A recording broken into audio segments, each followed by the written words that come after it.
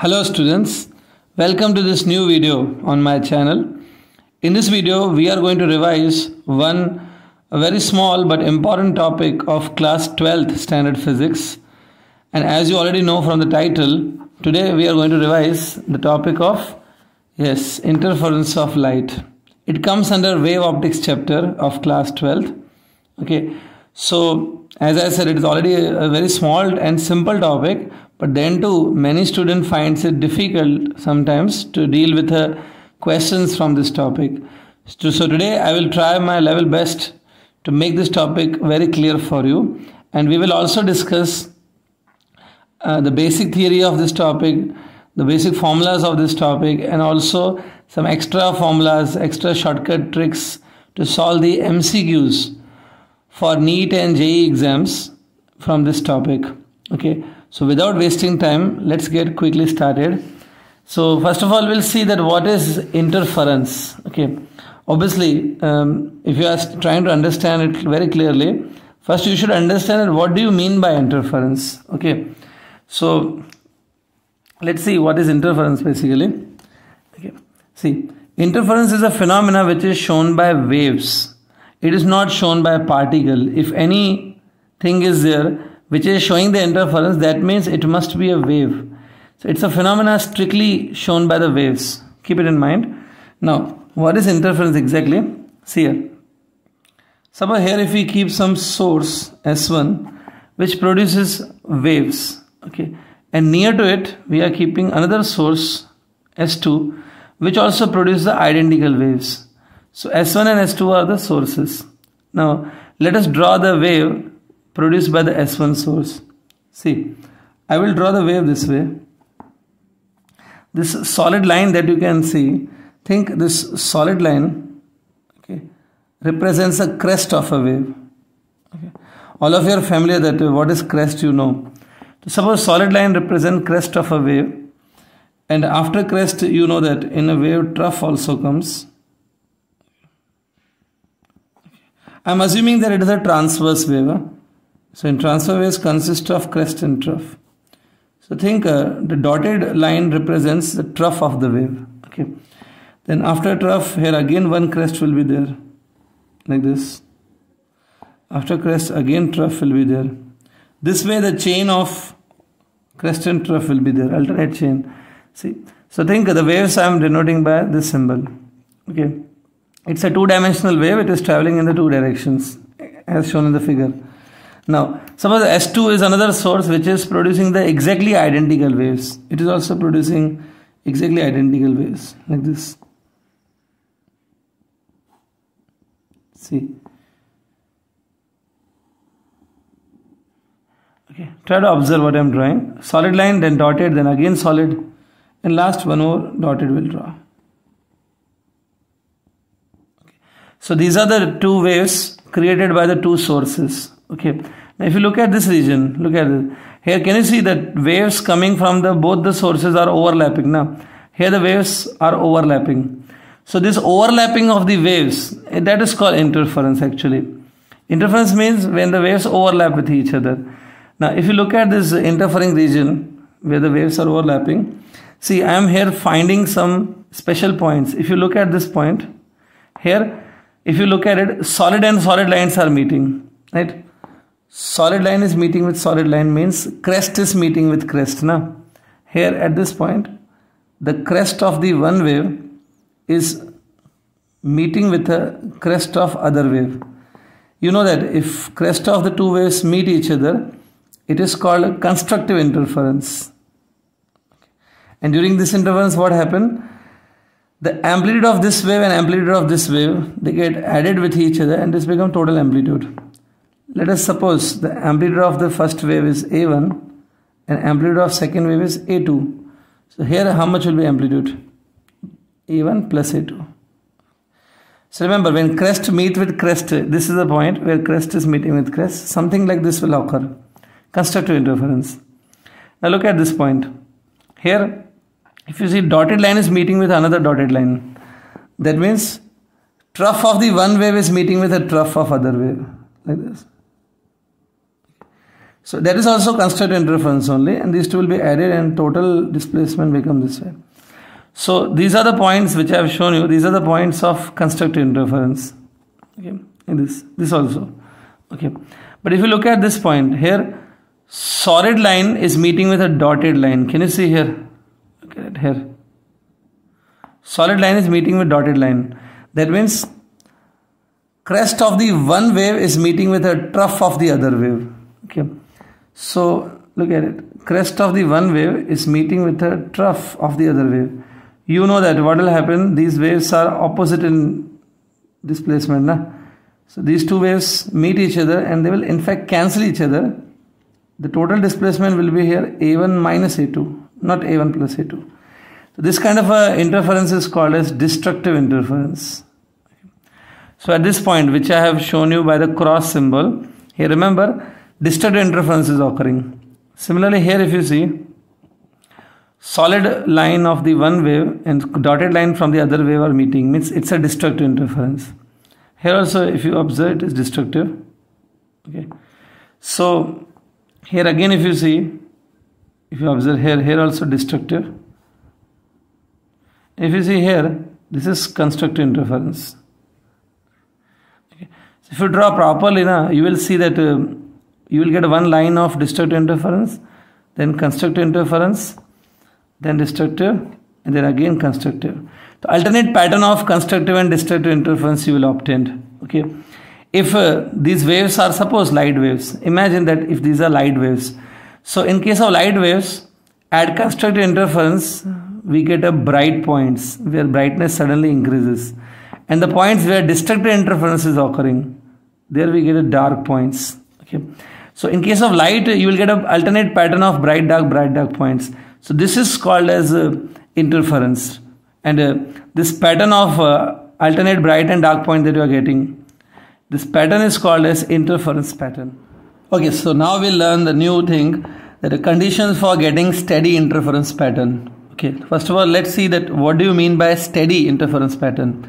See, this alternate formation of bright and dark points, I told you that this is called interference pattern. If you keep some screen over here, okay, on this screen also this bright and dark points will be formed alternately.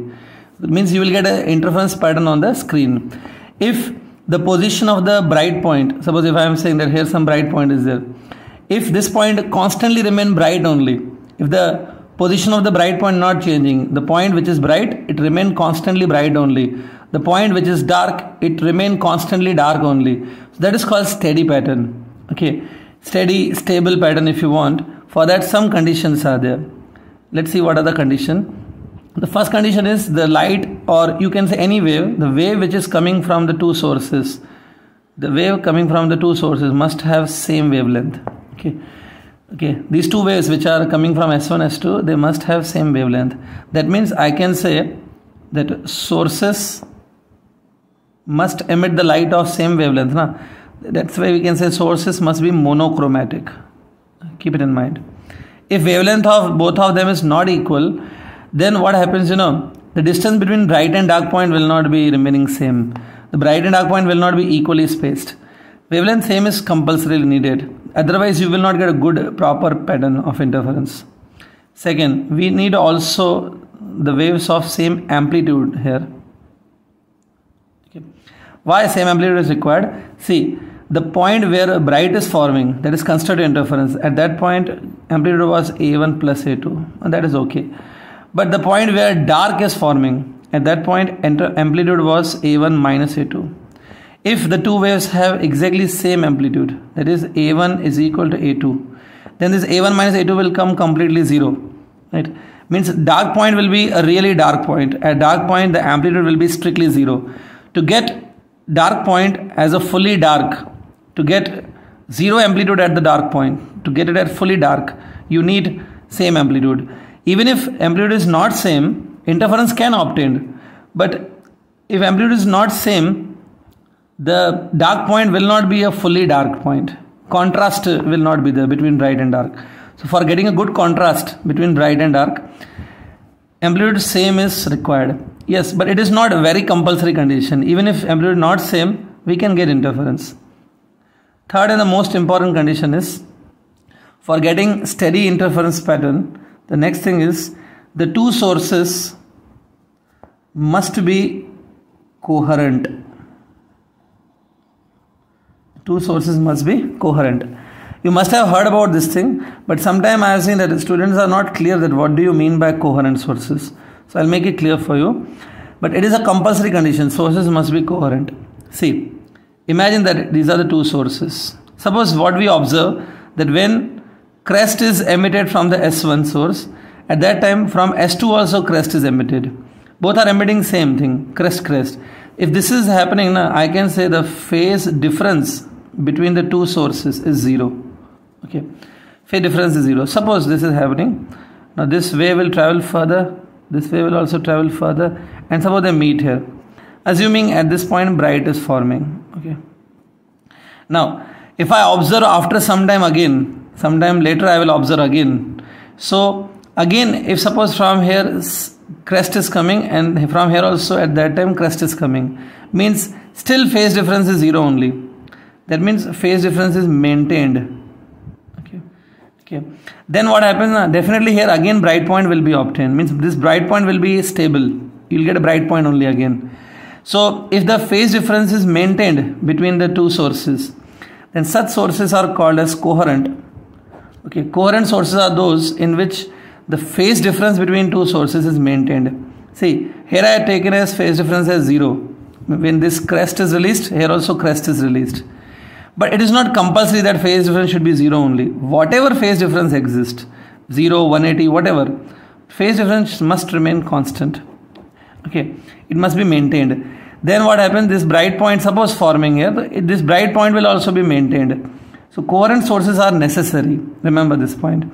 If the sources are not coherent, steady interference cannot be obtained. Okay, getting? So coherence means whatever is a phase difference between the waves released by these sources, the phase difference must be maintained.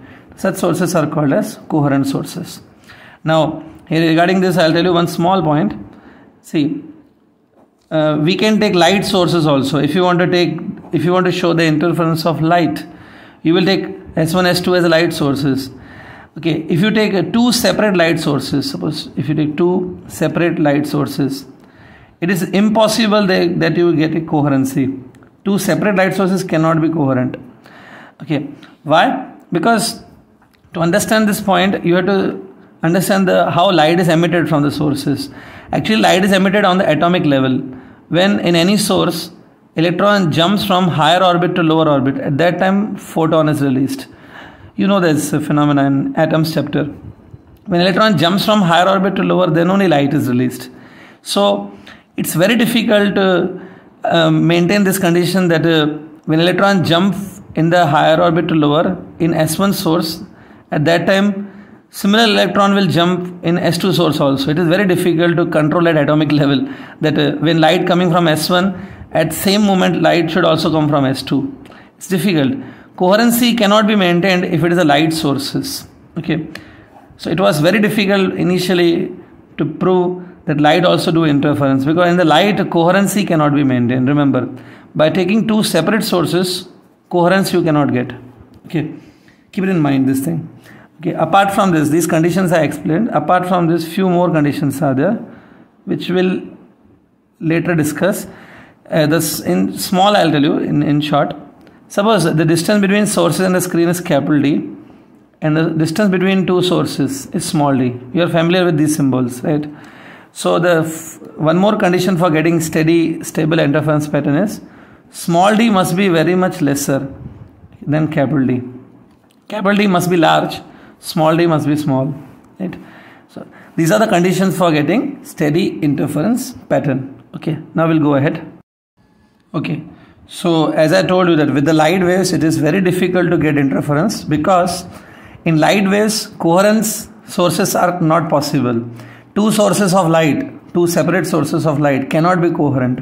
Okay, phase difference cannot be maintained in case of light sources. So what happens in the initial days, suppose if you go 200 years back, at that time scientists tried a lot to get interference with light, because if light shows interference, then it was confirmed that light is also a wave. But it was very difficult to find the interference of light. So, but thankfully, in the year 1801, with the efforts of great scientist Thomas Young, okay, Thomas Young successfully showed that even light shows interference. Thomas Young did one experiment which you already know. It is called Young's double slit experiment, right? So he did one simple experiment which is called Young's double slit experiment. In short, we'll call as YDSE. Okay. So with the help of this experiment, Thomas Young clearly shown that yes, light is also doing interference.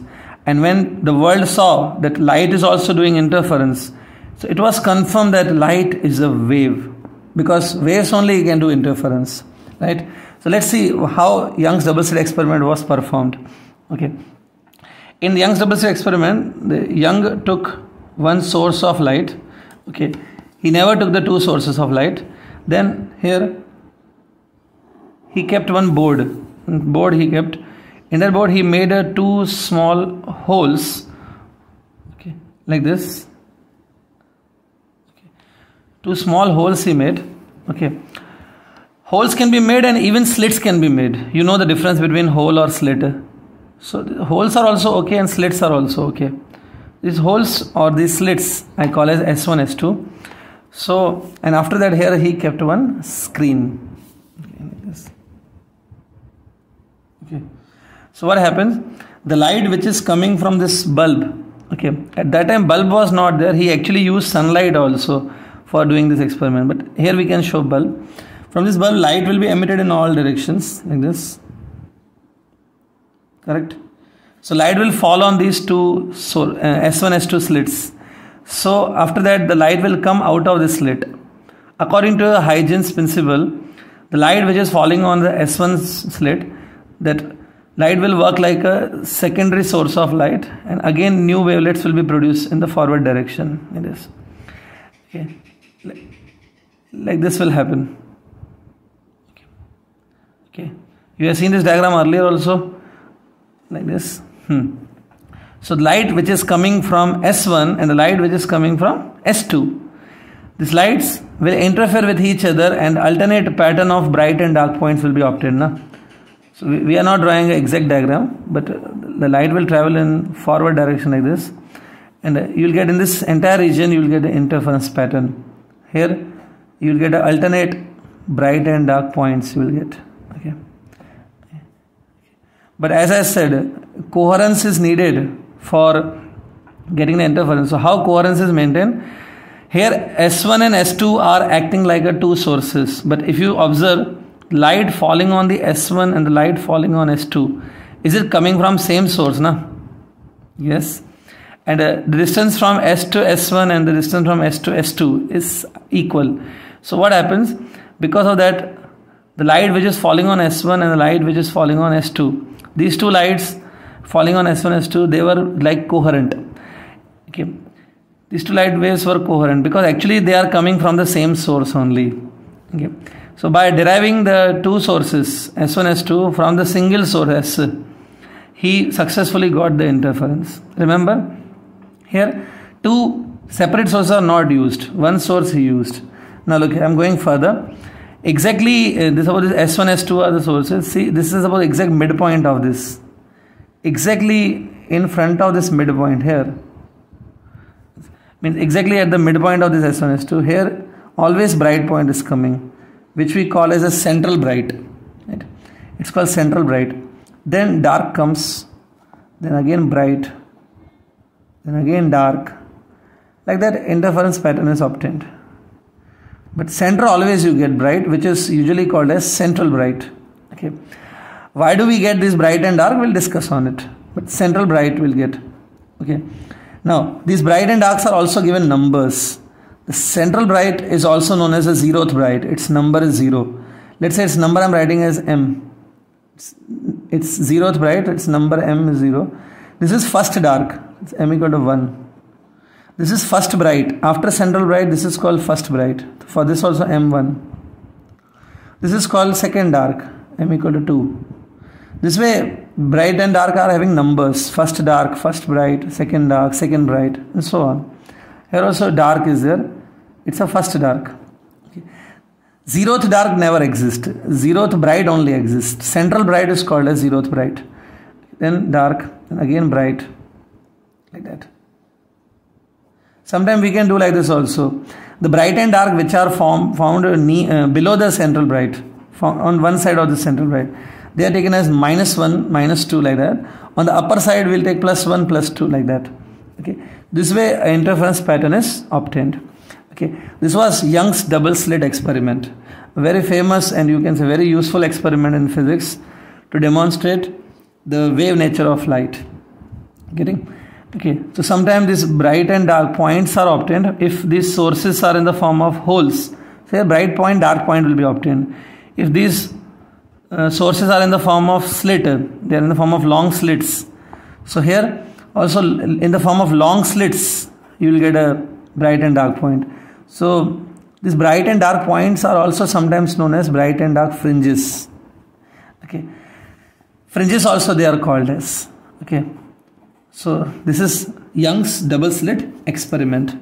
Now in the Young's double slit experiment, okay, we'll see some mathematical formulas which students should remember always to deal with Young's double slit experiment. See some mathematical formulas. Okay, so see this. Let's say S1, S2 are the two sources and P is any point on the screen.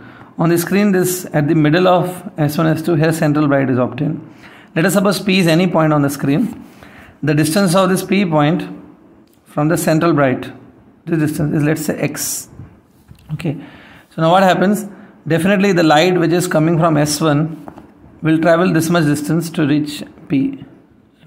The light coming from S2 will travel somewhat longer distance to reach up to P. See this. So if you see the path of S2P is longer than path of S1P. Na? So if you do like this, S2P minus S1P. From this path, if you subtract this path, this is known as path difference between the two waves arriving at P point, or it is a path difference at point P. So path difference at any point is nothing but the S2P minus S1P. Okay. For different points on the screen, path difference will be different, right? Okay. For example, if you talk about central bright, at central bright means the light which is coming at central bright this way. See this path and see this path. These paths are identical. Check. So for central bright, if you talk about central bright, path difference is 0 between the waves. Okay, so if I ask you the point which having a path difference 0, that is central bright. But at P point there is some path difference, that is S2P minus S1P. Remember, path difference is given by this formula, x small d by capital D. Okay.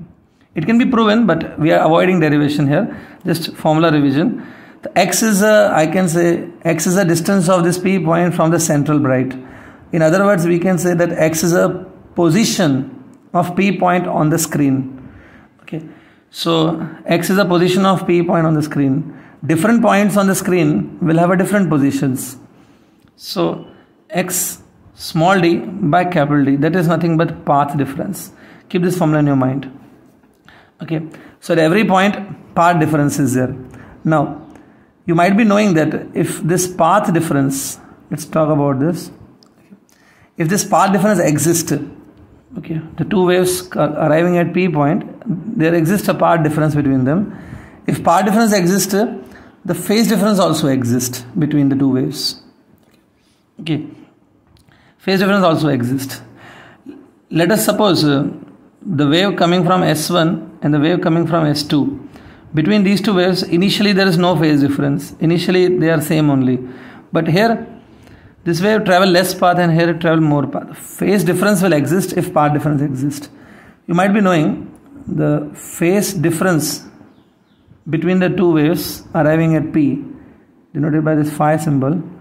It's given by 2 pi upon lambda times path difference. Keep this formula in your mind.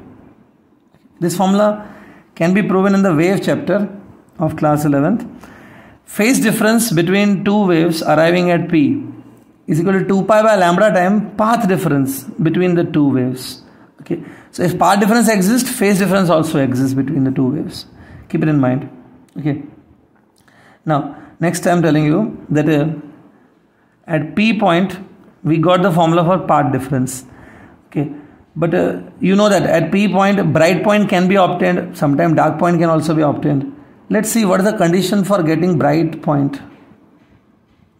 Means when this point will be definitely a bright. What's the condition for getting a bright point? So for that rule is that if path difference S2P minus S1P, this is path difference. If path difference is even multiple of the lambda by 2, if path difference is even multiple of lambda by 2, then point remain bright. Don't worry if you do not know this, I will prove it for you. But first listen, if the path difference is even multiple of lambda by 2, just like 2 times lambda by 2 or 4 times lambda by 2 or 6 times lambda by 2, that means if path difference is lambda or 2 lambda or 3 lambda, if path difference is in general even multiple of lambda by 2, then that point is used to be bright. We'll prove it, don't worry. Okay, so let's prove first of all for you that how it will be bright point. See, to prove it, here I am taking simple diagram, I'll draw. Think this is S1 source. From here the wave is coming. Suppose the wave travel this much distance to reach up to P. Wave travel this much distance to reach up to P. You can understand how much is this distance. Okay. It's one wave and then quarter wave, or you can say one wave and then crest. Crest is arriving at P. Now light coming from S2. Suppose this light travel more path because its path difference is there. Suppose second wave traveled this much path. This much path it traveled. So this much path it traveled to reach up to P. So again if you see at P point crest has arrived. S1 and S2, the light coming from S1 S2, crest has arrived here. So this crest will be added and definitely you will get a constructive interference at point P. Right? But if you see the path difference is there between them. Up to here if you see path is same only. The extra path which S2 has covered, this is lambda, right? Distance from crest to crest, lambda. So what's the path difference between them? Lambda. Yes. So when path difference between them is lambda, you can see constructive interference is occurring. Path difference lambda. If you multiply 2, it becomes even multiple of lambda by 2, right? Okay, one more time we'll show this. See, suppose S1, from here the wave comes to the P point and wave travel this much distance. See. Okay. Try to understand. This much is one wave and then this. Now light coming from S2. Okay, it also traveled. But it traveled more path. Let's say this much. See carefully. Up to here it is same. One wave, two wave. Then one more wave. And then this. Okay. So this much path the wave traveled to reach. So now again if you see at P point crest coming from S1 and also crest is coming from S2, they'll meet. So constructive interference will happen because crest will meet. But how much extra distance they have traveled? This much or total this much? This is an extra distance. Nah? So lambda and lambda. Path difference between these two waves is how much? 2 lambda. Adjust 2 we can write down this as a 4 lambda by 2. It's again even multiple of lambda by 2. Understood? So remember, whenever path difference between two waves is even multiple of lambda by 2, it's going to be a bright point. See, whenever path difference between the two waves arriving at a point, path difference at a point is even multiple of lambda by 2, it's going to be a bright point. Now, even number, how will you write in general? We'll write as a 2n lambda by 2. Okay.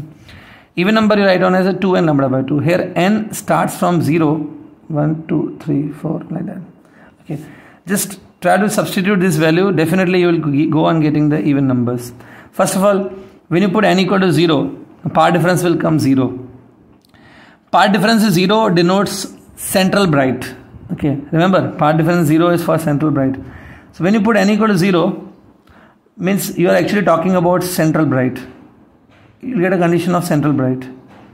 Now you put n equal to 1, check, it will come even number, 2 lambda by 2. If you put n equals to 2, it will come 4 lambda by 2. Okay, so this way you will get even numbers.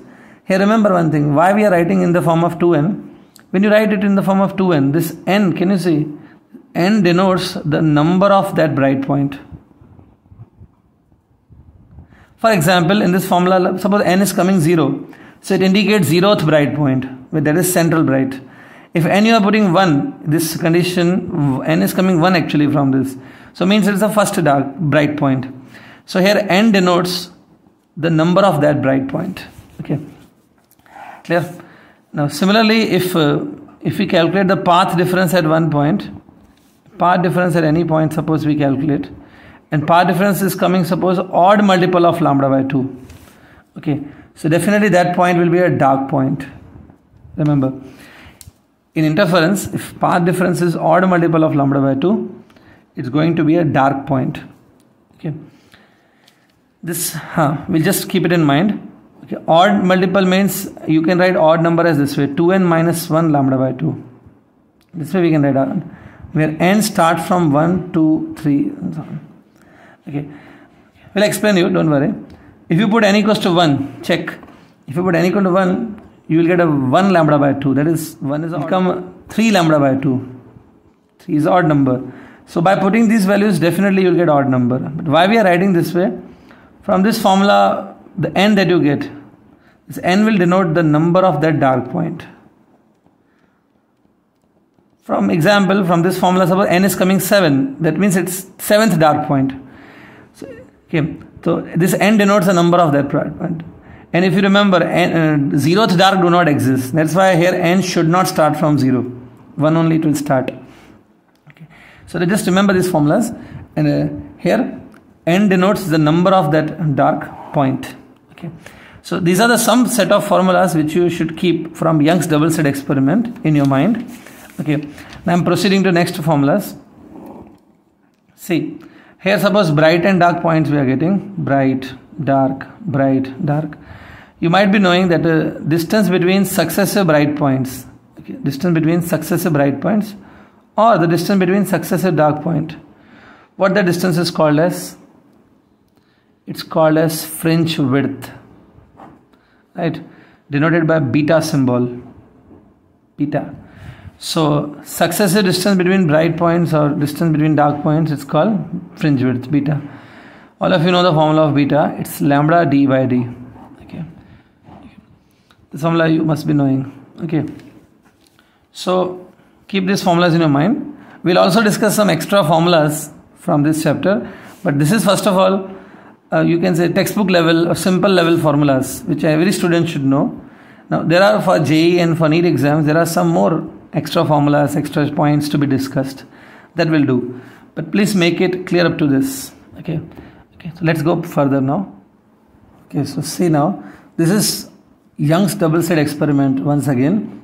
Okay, now we'll discuss some extra points, but before I discuss those some extra formulas, first try to see this diagram and see each and everything of this diagram. Just observe it, analyze this.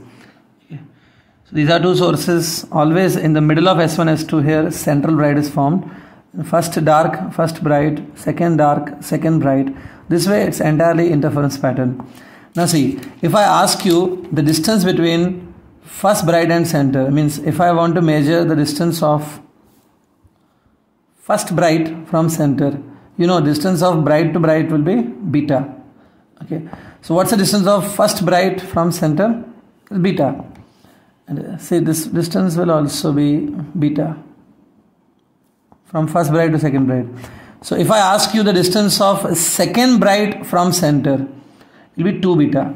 Okay, distance of first bright from center, it's 1 beta. So in general here we can make one formula like this, that distance of nth bright from the center, I'm taking from center only, distance of nth bright from center is n beta. Don't forget this. Okay, so remember distance of nth bright from center will be n beta. Now look here, now say this carefully. This distance is beta, correct? So how much will be this distance? This one. Definitely you can see that this distance will be half of the beta. That means 0.5 beta. Okay. So distance of first dark from center is 0.5 beta. So it's not 1 beta, it's 0.5 beta. Now see, this distance if I talk, it's a distance from dark to dark. This distance, you know, that's beta. So see carefully.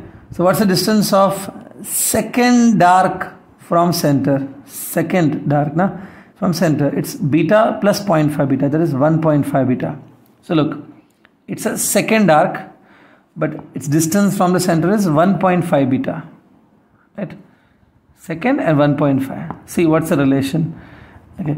Now here distance of first dark from center. First dark from center is 0.5 beta. See what's the relation. If you look at this, from this 2, if you subtract the half, from the 2 you subtract half, it becomes 1.5. From 1, if you subtract half, it becomes 0.5. Similarly, we can find out that the distance of third dark from the center will be 2.5 beta. That means subtracting half. Every time you subtract half from that number, that much times beta will be there. So in general, if I write this way, distance of, suppose mth dark, if I talk, distance of mth dark from center again, it will be, take that m, please subtract 0.5, means subtract a half from this. That much times beta. Okay, the very important formula, keep it in mind. It's a formula for distance of any bright or dark point from the center. Okay. If suppose they ask you, the distance not from center, if they ask you the distance between nth bright point and the mth dark point, if they ask the distance between nth bright, suppose, and mth dark, okay, and this bright and dark which I am taking, they are on the same side of the center, okay. So just imagine that this is, let's say, center. Okay. Distance of nth bright from center will be n beta, right? Okay, and distance of mth dark from center, so this is mth dark, distance will be m minus half beta. But now I want to find distance between these two, this distance. So it will be like n beta minus m minus half beta. Okay, no need to remember this formula like this. Sometime it may happen from this term, you have to subtract this term also. Whichever term is bigger, from that smaller term will be subtracted. No? So actually, if you want to find distance between some mth bright and nth dark point, like that, distance between two bright or darks, or distance between two brights present on the same side of the center, then what do? Distance from center you measure. You know the formulas for measuring distance from center. The distance is you subtract, then you will get it. Okay.